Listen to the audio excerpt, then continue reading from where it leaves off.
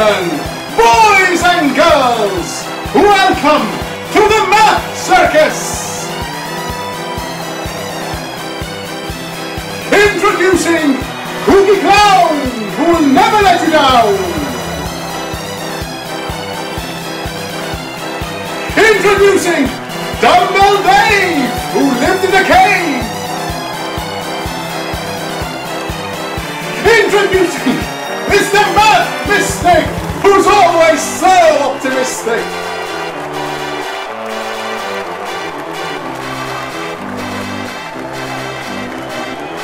So, sit down, take a seat, pay attention, and welcome once again to the Math Circus! And now, here we have Mr. Mathmystic, the man who is always so cryptic. Whoa, I'm seeing the future, man. By tomorrow, you're gonna learn everything you're gonna have to learn today. Whoa.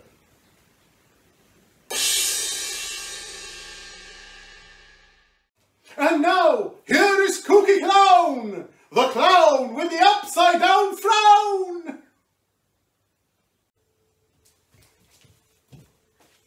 Hello, everybody! Are you ready for a new math game?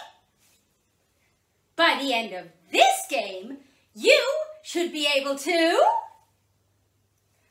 recognize and use the greater than and less than signs correctly. And you should also be able to compare and order the numbers 0 to 50 accurately. Are you ready? Fabulous! Let's go! For this game, you are going to need your number square. So if you don't have it yet, pause this game and go and get it. Okay? Fantastic. So, I have my number square right here. Let's take a look at all of these numbers. I'm going to pick this number. What number did I pick? That's right, 35. So, how many tens are in this number? Great, you remembered, 3. And how many ones? Excellent, there are 5 ones in this number. Okay. Are you ready for the next bit? Okay. Now, I have taken away 3 of the numbers on my number square. You have to figure out which numbers are missing. Are you ready? Here we go. Use your number square to help you figure it out.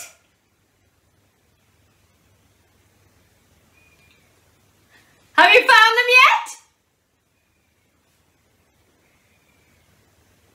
Go on.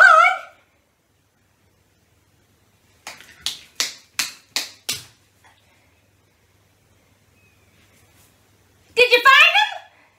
How clever you are. All right, tell me one of the numbers that is missing. Fantastic! 16! It's the number after 15 and before 17. Excellent! Okay, what is another missing number?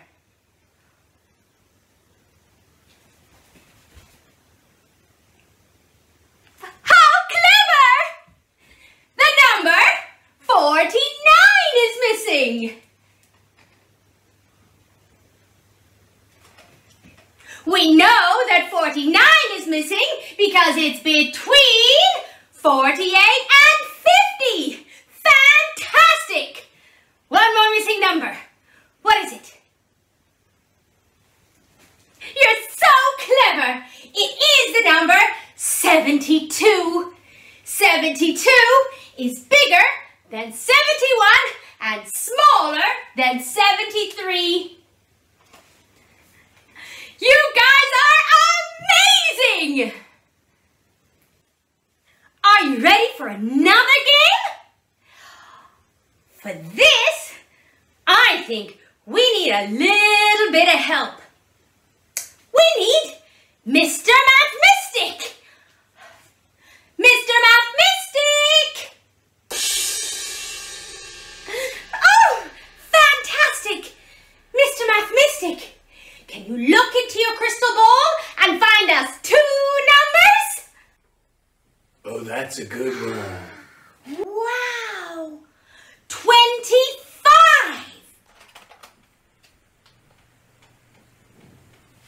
What's the next number? That's my favorite. 37! Thanks, Mr. Mathmystic!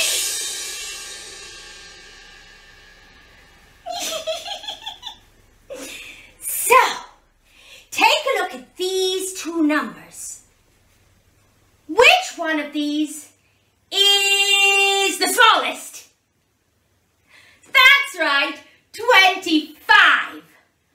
So, which one of these is the biggest? That was easy.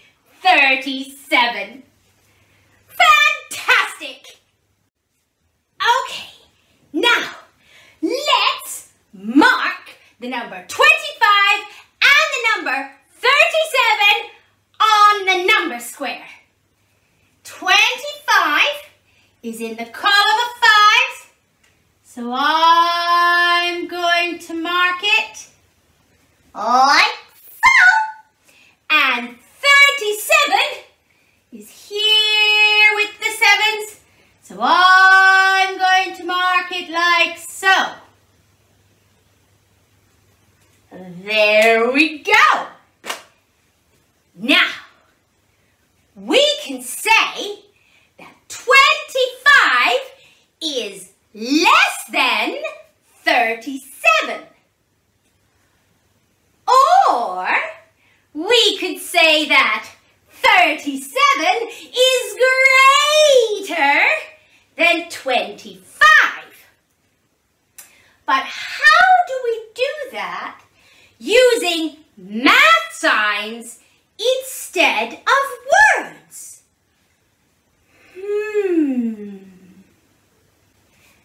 This is an inequality sign. It's another way to show that one number is bigger than another number. So, if we want to say that 37 is bigger than 25, we would use this sign. This is how we use it. Look, we have the 37 on this side, then we have the inequality sign, and we have the 25 on that side.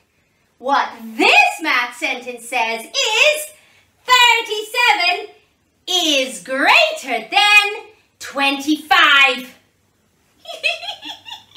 Now, whenever we use a sign like this, what's important to remember is that the sign always eats the big number and shows his patata to the little number. So, the sign will eat the 37 because it's bigger and show his patata to the 25 because he's smaller.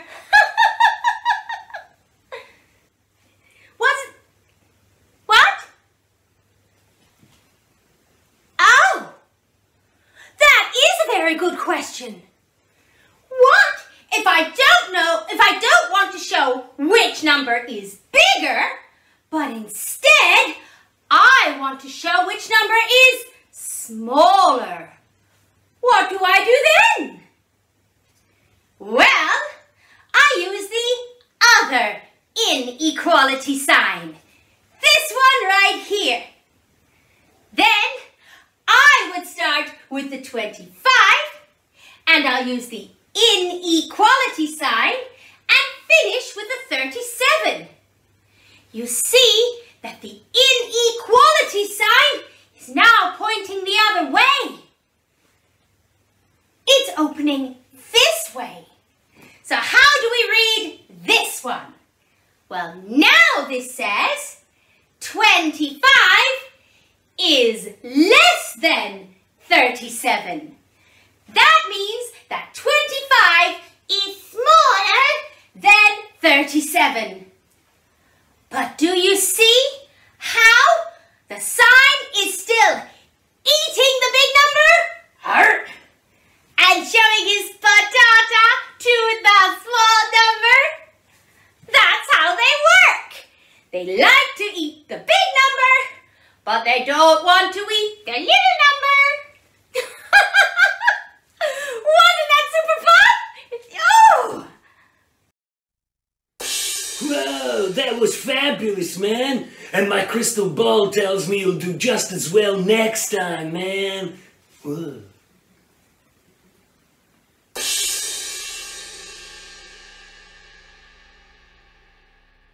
And today's Math Circus concludes. But, as Mr. Mathmystic always says, the future is certain, so we will see you again.